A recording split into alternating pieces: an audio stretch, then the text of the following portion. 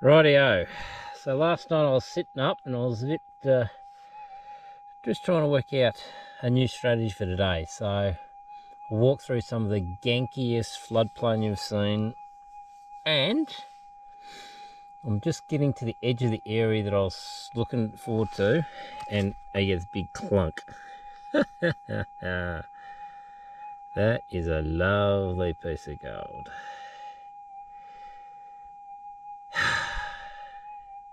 So yeah, it's just telling the boys I sort of worked on the periphery, but I haven't really found a really big patch yet myself. So I said I'm heading north. Let's hope this turns out to be a big patch and not just a what we call an emu nugget just sitting by itself in the middle of nowhere.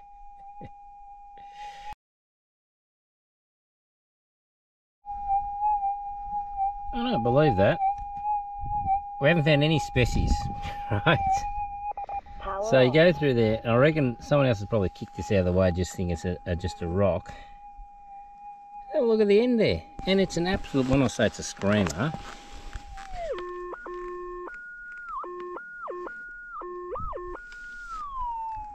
makes you wonder what else is in there. Potentially how big that is. So that's the first specimen. Very, very interesting, that one.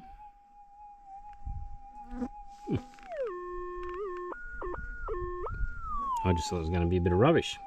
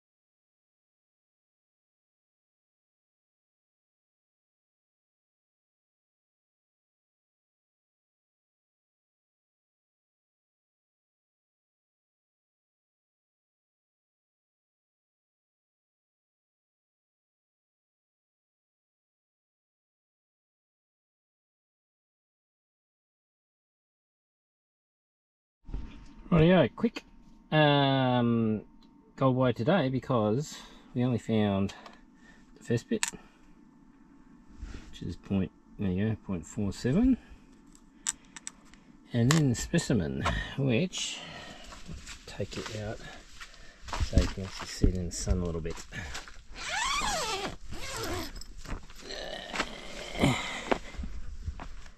So a lot more spectacular here.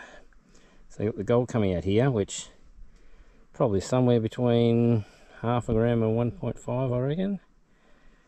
Beautiful quartz coloration through the quartz, and just a bit of the ironstone staining at the top of it. Ripper.